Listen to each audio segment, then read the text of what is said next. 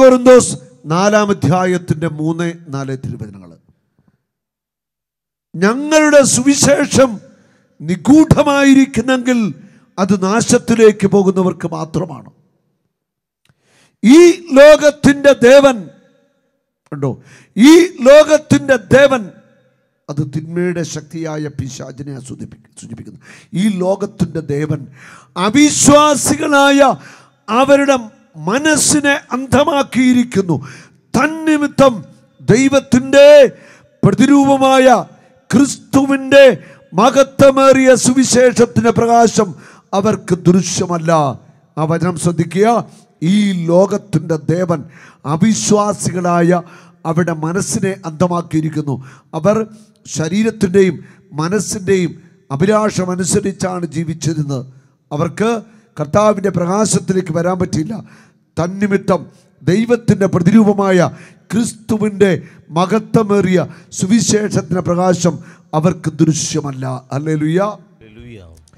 മനുഷ്യൻ്റെ ബുദ്ധിയെ അന്ധമാക്കുന്ന, മനുഷ്യൻ്റെ മനസ്സിനെ അന്ധമാക്കുന്ന തിന്മയുടെ ശക്തികൾ പ്രവർത്തിക്കുന്നു. ഈ തിന്മയുടെ ശക്തികളെ തകർക്കാൻ വേണ്ടി, തോൽപ്പിക്കാൻ വേണ്ടിയാ ക്രിസ്തു കുരിശിൽ മരിച്ചത്. അവൻ കുരിശിൽ ഈ അന്ധകാര ശക്തിയുടെ മേൽ, ആധിപത്യങ്ങളുടെ മേൽ വിജയം ആഘോഷിച്ചു. കുരിശിൽ ക്രിസ്തു പിശാചിനെയും അവൻ്റെ ശക്തിയെയും തകർത്തു കഴിഞ്ഞു. 1 യോഹന്നാൻ 3-8 വചനം പറയുന്നു, മനുഷ്യപുത്രൻ വന്നത് പിശാചിൻ്റെ പ്രവൃത്തികളെ നശിപ്പിക്കാൻ വേണ്ടിയാണ്. പിശാചിനെയും അവൻ്റെ പ്രവൃത്തികളെയും നശിപ്പിക്കാൻ വേണ്ടിയാണ് ദൈവപുത്രൻ പ്രത്യക്ഷനായത്. യെശയ്യ 25:8 നമ്മൾ കണ്ടു, സകല ജനതകളുടെ മേലും മൂടിയിരിക്കുന്ന മൂടുപടം അവിടുന്ന് നീക്കിക്കളയും. അവിടുന്ന് മരണത്തെ എന്നേക്കുമായി ഗ്രസിക്കും. സകലരുടെ കണ്ണീർ അവിടുന്ന് തുടച്ചു മാറ്റും. ഇത് വാഗ്ദാനമാ. സകലരുടെ കണ്ണുനീർ അവിടുന്ന് തുടച്ചു മാറ്റും. തൻ്റെ ജനത്തിൻ്റെ അപമാനം ഭൂമിയിൽ എല്ലായിടത്തുനിന്ന് അവിടുന്ന് നീക്കിക്കളയും. തൻ്റെ ജനം, താൻ തെരഞ്ഞെടുത്ത സ്വന്തം ജനത്തിൻ്റെ അപമാനം നീക്കിക്കളയും. ദൈവത്തിൻ്റെ വചനമനുസരിച്ച്, കൽപ്പനയനുസരിച്ച്, ദൈവസ്നേഹത്തിൽ, സഹോദര സ്നേഹത്തിൽ ക്രിസ്തുവിനെ സ്നേഹിക്കുന്ന ഏതൊരു വ്യക്തിയുടെയും അപമാനത്തെ കർത്താവ് നീക്കിക്കളയും. കർത്താവാണ് ഇത് അരുളി ചെയ്തിരിക്കുന്നത്. അടുത്ത വചനം പറയുന്നു, ഇതാ നമ്മുടെ ദൈവം, ഇതാ കർത്താവ്, നാം അവിടുത്തേക്ക് വേണ്ടിയാണ് കാത്തിരുന്നത്. അവിടുന്ന് നൽകുന്ന രക്ഷയിൽ നമുക്ക് സന്തോഷിച്ച് ഉല്ലസിക്കാം. കരമിറ്റ് പിടിച്ച് പറഞ്ഞേ, അവിടുന്ന് നൽകുന്ന രക്ഷയിൽ നമുക്ക് സന്തോഷിച്ച് ഉല്ലസിക്കാം. പറഞ്ഞേ, അവിടുന്ന് നൽകുന്ന രക്ഷയിൽ നമുക്ക് സന്തോഷിച്ച് ഉല്ലസിക്കാം. അവിടുന്ന് അവരുടെ കണ്ണീർ തുടച്ചു മാറ്റും. അവിടുന്ന് അവരുടെ കണ്ണുനീർ തുടച്ചു മാറ്റും. അവിടുന്ന് അവരുടെ കണ്ണുനീർ തുടച്ചു മാറ്റും. അവിടുന്ന് അവരുടെ കണ്ണുനീർ തുടച്ചു മാറ്റും. യേശു മരണത്തിന്റെ മേൽ വിജയം നേടി. യേശു മരണത്തിന്റെ മേൽ വിജയം നേടി. യേശു സാത്താന്റെ മേൽ വിജയം നേടി. യേശു സാത്താന്റെ മേൽ വിജയം നേടി. യേശു 3-ാം ദിവസം ഉയർത്തെഴുന്നേറ്റു. Hallelujah, hallelujah. വിധവയായ ആ സ്ത്രീയോട് യേശു പ്രകാരം പറയാ. ലൂക്കാസ് സുവിശേഷം 7-ാം-ന്റെ 13-14 യേശു പ്രകാരം പറഞ്ഞു. വലിയ സ്നേഹത്തോടെ, അനുകമ്പയോടെ പറയുക. അവളെ കണ്ട് മനസ്സലിഞ്ഞ്, ഉണ്ടോ ആ വാക്ക് ഉപയോഗിച്ചിരിക്കുന്നത്, അവളെ കണ്ടങ്ങ് മനസ്സലിഞ്ഞ് കർത്താവിന്. ഹല്ലേലൂയ. ആ വിധവയുടെ ആ ഒരു അവസ്ഥയോർത്ത് കർത്താവിൻ്റെ മനസ്സലിഞ്ഞു എന്നാണ് പറയുന്നത്. കാരണം ഒരേ ഒരു മകനേ ഉള്ളൂ. ആ മകൻ നഷ്ടപ്പെട്ടു. ആ വിധവയായ സ്ത്രീക്ക് ഒത്തിരി സങ്കടമുണ്ടാണ്. ഭർത്താവ് നേരത്തെ മരിച്ചുപോയി. ഭർത്താവ് മരിച്ചുപോയതിൻ്റെ ദുഃഖം അതുകൂടാതെ ഇതാ മകനും മരിച്ചു പോയിരിക്കുന്നു, അതിൻ്റെ ദുഃഖം. ആ കഠിനമായ ഹൃദയ ദുഃഖത്തിൽപ്പെട്ട് വലിയ വേദനയിലായിരിക്കുന്ന ആ സഹോദരിയുടെ അടുക്കലേക്ക് എന്നിട്ട് യേശു പറയുക, അവളെ കണ്ട് മനസ്സലിഞ്ഞ് അവളോട് പറഞ്ഞു, മകളെ നീ കരയണ്ട, നീ കരയണ്ട, നീ കരയണ്ട. നിന്നെ കണ്ട് മനസ്സലിഞ്ഞ്, നിൻ്റെ ഹൃദയത്തിൻ്റെ വേദനകളും ദുഃഖങ്ങളും കുടുംബത്തിൻ്റെ തകർച്ചയും കടബാധ്യതകളും ഭാരങ്ങളൊക്കെ കണ്ട് യേശു മനസ്സലിഞ്ഞ് നിങ്ങളോട് പറയുക, നീ കരയണ്ട. മനസ്സലിഞ്ഞ് യേശു പറയുക, നീ കരയണ്ട. ഹല്ലേലൂയ.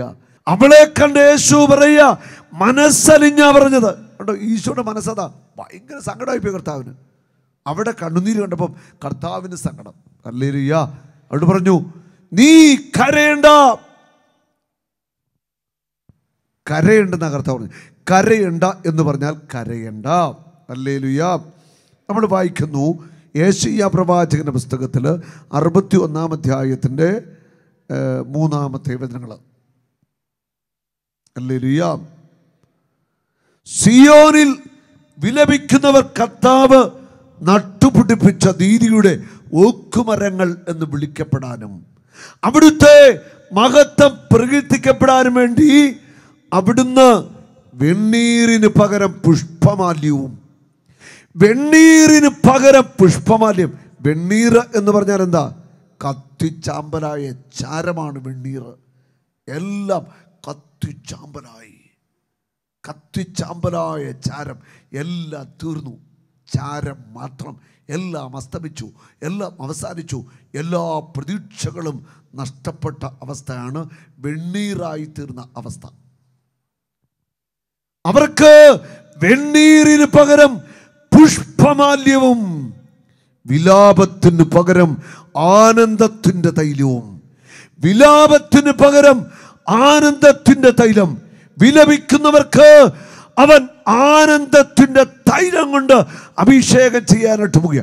വിലപിക്കുന്ന ഹൃദയങ്ങളെയും മനസ്സുകളെയും അവൻ ആനന്ദം കൊണ്ട് നിറയ്ക്കാനായിട്ട് പോകുക. തളർന്ന മനസ്സിന് പകരം സ്തുതിയുടെ മേലങ്കി നൽകാൻ അവിടുന്ന് എന്നെ അയച്ചിരിക്കുന്നു. ഹല്ലേലൂയ. തളർന്ന മനസ്സിന് പകരം സ്തുതിയുടെ മേലങ്കി. തളർന്ന മനസ്സുള്ളവര് യേശുവിനെ സ്തുതിക്കണം. തളർന്ന മനസ്സിന് പകരം സ്തുതിയുടെ മേലങ്കി. തളർന്ന മനസ്സുള്ളവരൊക്കെ ശക്തമായിട്ട് കർത്താവിനെ സ്തുതിക്കുമ്പോൾ തളർന്ന് നമ്മുടെ മനസ്സ് ബലം പ്രാപിക്കാനായിട്ട് പോകുക, ശക്തി പ്രാപിക്കാനായിട്ട് പോകുക. വെണ്ണീറിന് പകരം പുഷ്പമാല്യം കർത്താവ് ഒരുക്കി വെച്ചിരിക്കുക. എല്ലാം തീർന്നു, കത്തിച്ചാമ്പലായി അവസാനിച്ചു. ഇനി മുൻപിൽ ഒന്നുമില്ല. വെണ്ണീറായി. അങ്ങനെ തീരുമാനിക്കാനും ചിന്തിക്കാനും വരട്ടെ. വെണ്ണീറിന് പകരം അവൻ നിനക്ക് പുഷ്പമാല്യം ഇടാനായിട്ട് പോകുക. ഹല്ലേലൂയ. ചാരത്തിൽ നിന്ന് ഒരു ഉയർത്തെഴുന്നേൽപ്പ് കർത്താവ് നിനക്ക് തരാനായിട്ട് പോകുക. നീ ഏത് അവസ്ഥയിലാണെങ്കിലും കർത്താവ് നിന്നെ കൈപിടിച്ച് ഉയർത്താനായിട്ട് പോകുക. വിലാപത്തിന് പകരം ആനന്ദത്തിന്റെ തൈലം. കരമിറ്റ് പിടിച്ച് പറഞ്ഞേ, വിലാപത്തിന് പകരം ആനന്ദത്തിന്റെ തൈലം. ആനന്ദത്തിന്റെ തൈലം. തളർന്ന മനസ്സിന് പകരം സ്തുതിയുടെ മേലങ്കി. തളർന്ന മനസ്സിന് പകരം സ്തുതിയുടെ മേലങ്കി തരാൻ പോവുക. തളർന്ന മനസ്സുകൾക്ക്, വിലപിക്കുന്നവർക്കൊക്കെ അവൻ സ്തുതിയുടെ മേലങ്കി ഇടാൻ പോകുക. ഒരു അഭിഷേകം സ്തുതിക്കാൻ. കഷ്ടതയിലും തകർച്ചയിലും വേദനയിലുമൊക്കെ സ്തുതിച്ച് കർത്താവിനെ മഹത്വപ്പെടുത്താനുള്ള ഒരു അഭിഷേകം, സ്തുതിയുടെ മേലങ്കി കർത്താവ് നമ്മുടെ മേൽ ഇടാൻ പോകുക.